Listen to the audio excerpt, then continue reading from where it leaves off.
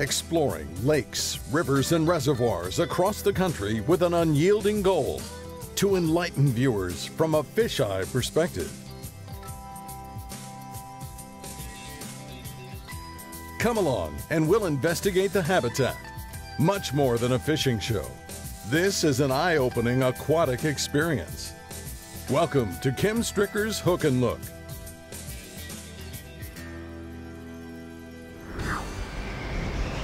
The bulk movement of air, caused as its mass flows from high pressure to low, arises concurrently with the passing weather fronts of late autumn. The closer the high and low pressure areas are together, the stronger the pressure gradient and the stronger the winds. This blustery phenomenon occurs at a range of velocity and durations, suddenly appearing in short bursts, referred to as gusts, or as a sustained airstream of gale-force proportion. In addition, winds vary in direction, often making a sudden shift, altering current conditions. Considered an annoyance by most anglers, strong wind presents a challenge for lure presentation as well as boat control. Nonetheless, there are ways of coping with the wind and utilizing its effects to your angling advantage. Nice fish. Beautiful smallmouth. You know it, that's a dandy.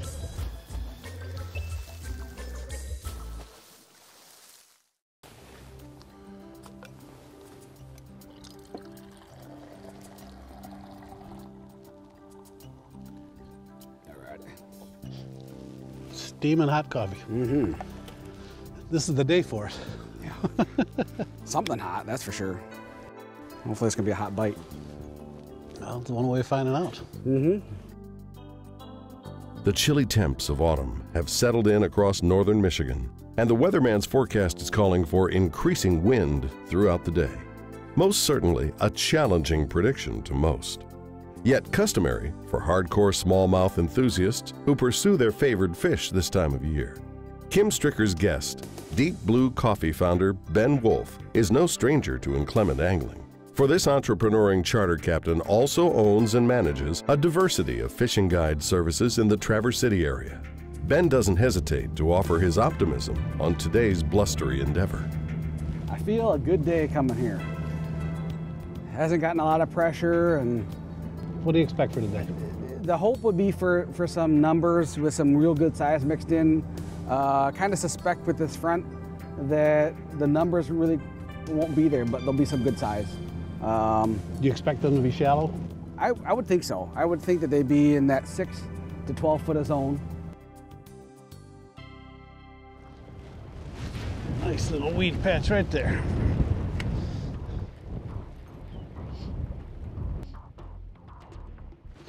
Oh gosh, they're here.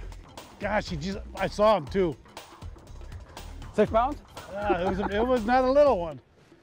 Come on, he's right on that dark spot right there.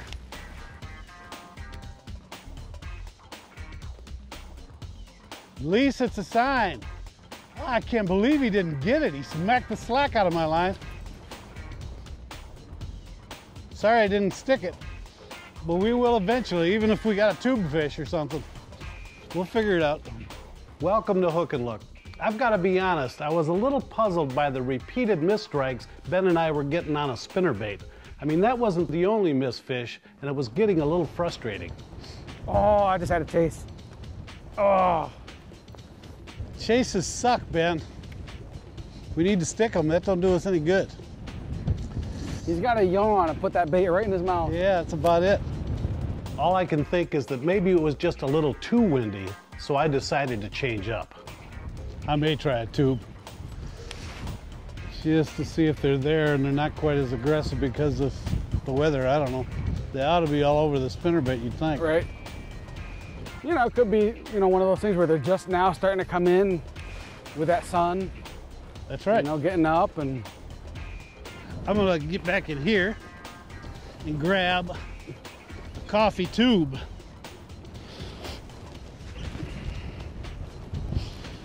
Whatever it takes.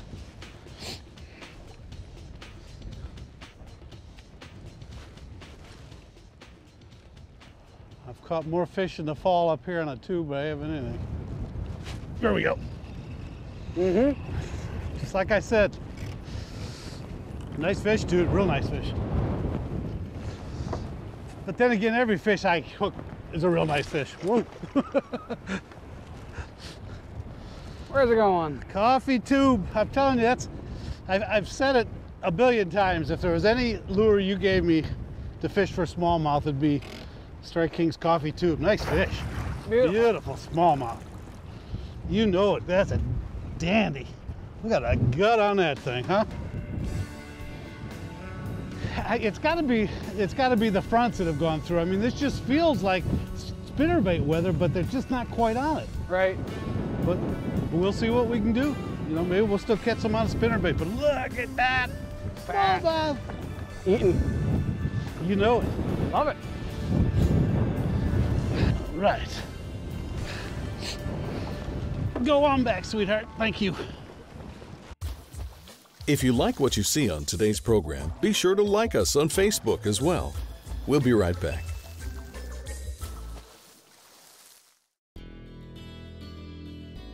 Hook and Look is brought to you by Strike King Lure Company, #1 in fishing lures. Humminbird, simply, clearly, better. Seagar, always the best. And by Boat US Angler.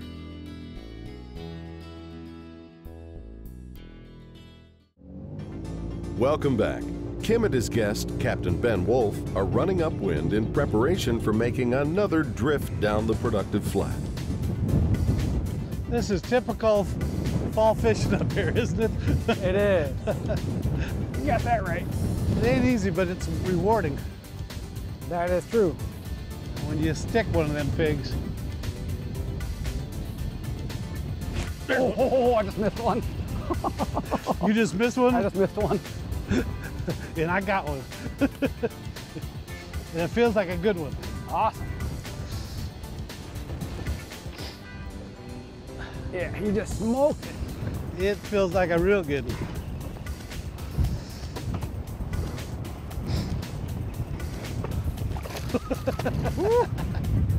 As I said, it's rewarding, It is rewarding, yeah. when you finally do get on them. Coffee tube. Come on aboard. Right in the net. I appreciate it, thank you. Uh-huh. They are fun. But you're right, they are probably eating crayfish down there. That's for sure. But just on those isolated sandgrass spots, you'll have a bunch of sand and then sandgrass. Woo! I like it. Mm-hmm. Fall smallmouth fishing. Undoubtedly, fall is an extraordinary time of year to fish for smallmouth bass, despite the hit-and-miss weather patterns of the season. But why? What makes big autumn smallmouths so accessible and willing to take a lure? To help in our understanding, let's first comprehend their seasonal migration, beginning with the warming months of spring. Most experienced anglers recognize the spawning practice of smallmouth bass. In brief, smallmouth, after spending the cold winter months in a fairly lethargic state, begin their exodus towards shallow flats in an effort to proliferate as water temperatures approach the upper 50s. Once spawning is completed and the offspring matures and begins to disperse, most adult smallmouths then retreat towards deeper, cooler waters to reside, feeding on crayfish and transient baitfish schools. However, in the fall, a wonderful phenomenon occurs as the water temperature across the shallow flats begins to drop. Schools of suspended baitfish sense the approach of winter's onset and once again emerge from the depths to feed on zooplankton. In turn, yellow perch are drawn towards the buffet, followed by wolf packs of hungry smallmouth, targeting the forage fish as well as their favorite crustaceans.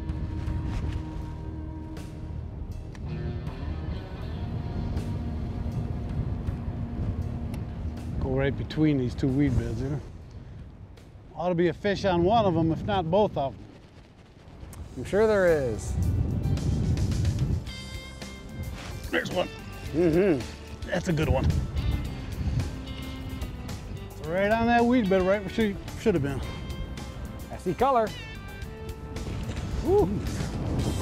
Nice pick. Yeah, that's a good one. I like it. Beauty. Nice fish, huh? Nicely done.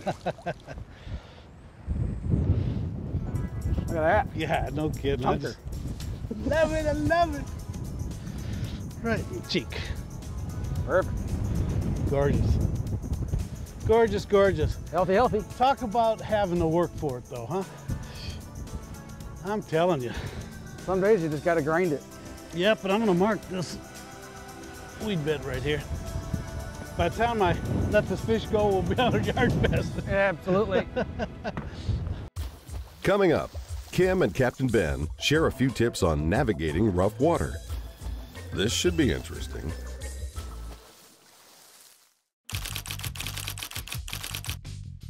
Last night I posted a picture of Ben and I with a couple of nice smallmouth, and I got some viewer mail back saying, while you're out there dealing with all that rough weather, would you show us how to run a lake when it's rough like that? Because there are a lot of people with bass boats, new boaters, that really don't know how to run this stuff, and that's a good point. Ben and I both have Ranger Z520s, which are a 20-foot bass boat. And I'm telling you, these lakes can shrink that boat really quick. When you get in a bass boat, they've got big motors, they can go fast, but that doesn't mean you have to use all of it. Just because you can go out, great, but you have to be able to come back safely, and that's the key. Right, and that's a point to make, is you got to keep an eye on that weather forecast to make sure you can get back. The morning is it's going to be calmer, and that afternoon when that sun comes up, these lakes can get blowing. Right. Especially this time of year, and we sure had to deal with it this time. Life jackets, kill switch, all that stuff, all plays a part, guys. When it's rough like this and you have to cross a lake, the best thing is to run the tross. We'll do that right now. And we're carrying a lot of gear in this boat as well, so we got a full boat.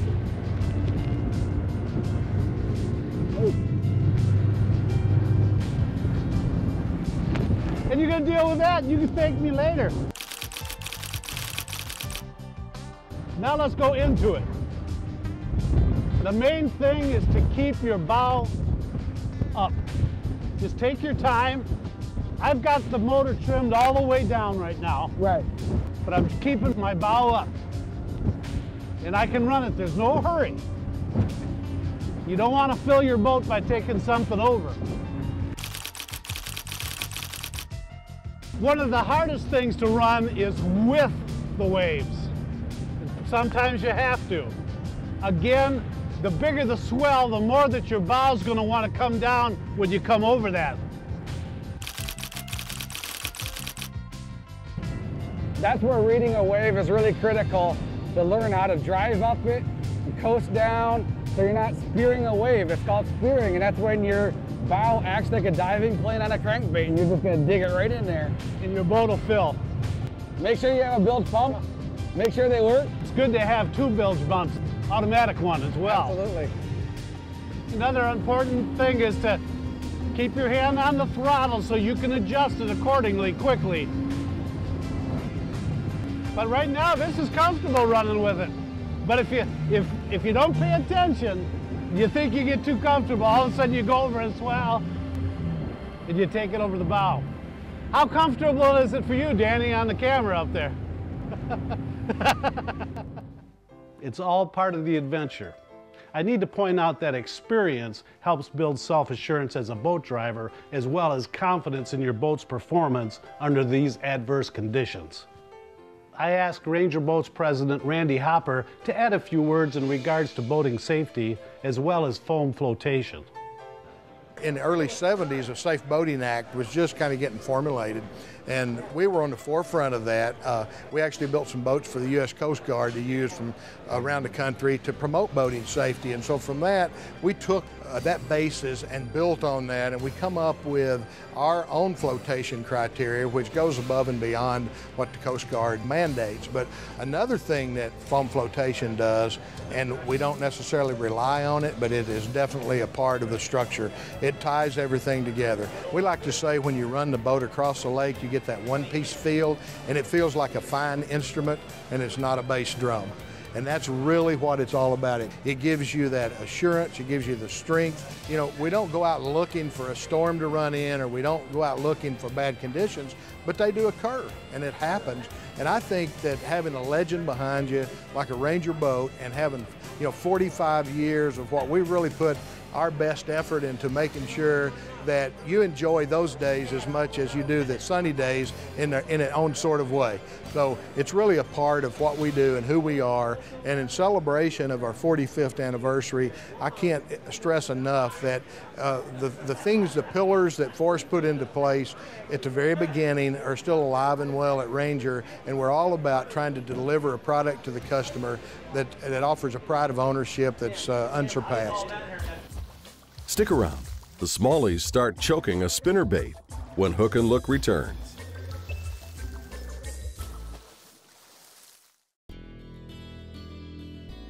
This portion of Hook and Look is brought to you by Power Pole.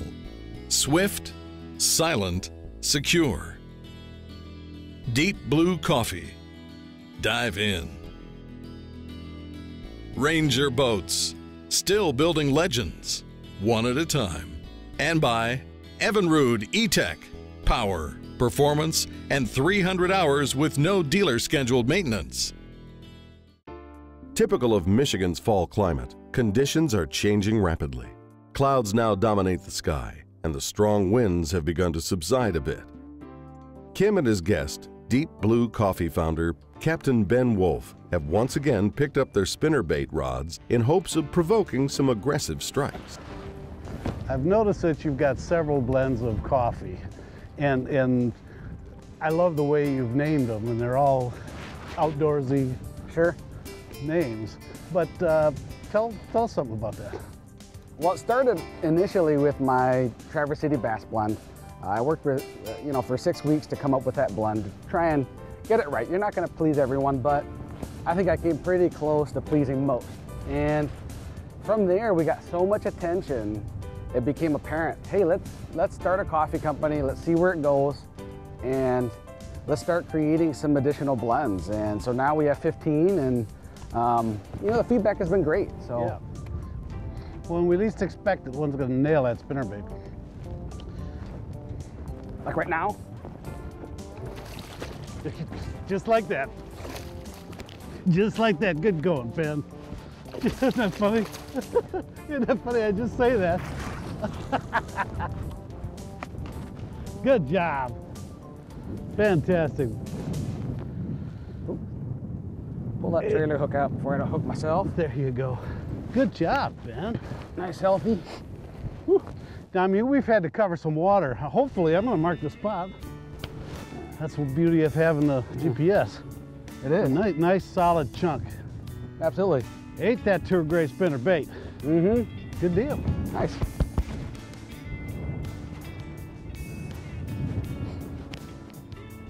So how many years have you been guiding up here? Well, I started full-time in 2009 with the initial guide service, which was for salmon and steelhead down in Manistee. And smallmouth has always been a passion. So we started fishing and guiding smallmouth in Traverse City area, which is just a world-class fishery. Yeah, what a great place to start. Not too bad. And then recently we launched a fly fishing guide service. And that's been taking off really well, as just like everything else. So we've been very lucky to be booked just about every single day. That's man, he slugged it. Ooh, that's good. He just killed that thing.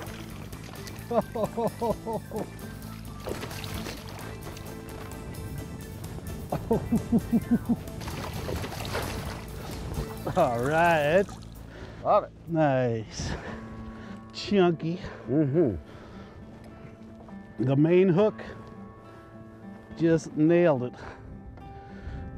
Got a little bit of the trailer hook too. Get it out of there. Oh, don't get that. There we go, good. Look how nice they are. Now that's the tour grade painted blade spinnerbait. And not only do you get the flash from the inside with silver and gold, but it gives a flash of color, the same color matched to the spinnerbait. And it also comes with a trailer hook and the whole bit. There we be. There's nothing like the jolt of a charged up smallmouth as it smashes your spinnerbait close to the boat. And it's at that split second you really depend on a fishing line with extraordinary knot and impact strength. This is where inferior lines characteristically fail. I rely on 20-pound Tatsu double structure fluorocarbon. It's capable of dealing with the sudden shock that these hard-hitting fish impart. Thanks for tuning in today. If you're interested in fishing for Traverse City bass, lake trout, steelhead, salmon, or even carp, be sure to contact Captain Ben Wolfe. He's sure to greet you with a smile and a steaming cup of deep blue coffee. Next week is a special treat for me when my daughter Katie joins us at Lake Okeechobee. Our friend, veteran tournament angler and professional guide, Tom Mann Jr., puts us on some hefty pigs that can't resist a Strike King rage toad. Daddy-daughter duo next week on Hook and Look.